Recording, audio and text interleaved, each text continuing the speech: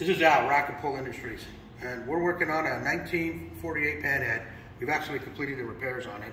It got hit pretty good, and this side was up in the rear, and this side was up, and there was a twist in the neck a little bit, a camber issue. We got that all pulled around. Everything is great on this motorcycle. However, this has got a flat spot underneath here where it originally got hit, and there's not too much I could do with that. And then we noticed something else here too.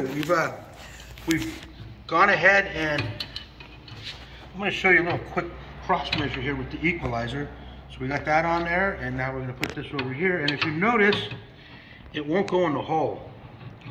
So this bracket looks like it was cut off and welded back on again, and that's not something that we do. I try not to cut and weld on any frame. We don't use heat when we repair them either. And I'll weld if I have to weld on the frame, I'll do it, but I'd rather not. For something like this came from 84 Below down in Watsonville. It's got Mike Galley. He's got the fixtures for all of this stuff. He's a hell of a welder, a hell of a fabricator. He'll dial all this shit in once it's all nice and straight. He's a great guy down there. He knows what he's doing. He's a true craftsman, which brings up my next little thing here. He's a true craftsman. He's over here redoing these frames that are 75 years old and making them good. Well, we're repairing these frames, and there's only a little more than a handful of people around the world that are doing this frame repair once they get into a wreck. These motorcycles are expensive, and frames are not exactly cheap, and it takes a long time to get.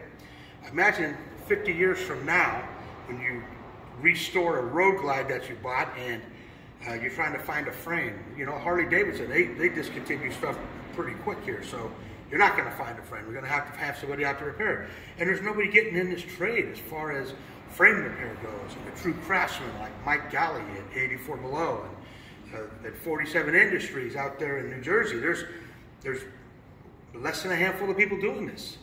And kind of makes me, I won't be around, so it won't matter to me anyway, but you know, 50 years from now, what's going to happen when these guys are restoring these Road Glides or Road Kings and these Dynas?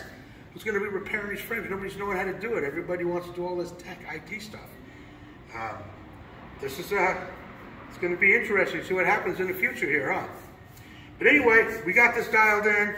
Frame repair, it's, I don't know, I love it. I'm happy as hell with it. I think it's a great trade. But anyway, we'll see what happens in the future. I kind of went off on the subject a little bit, but there we go. The frame is dialed in, ready to go. This is what we do here at Rack and Pull.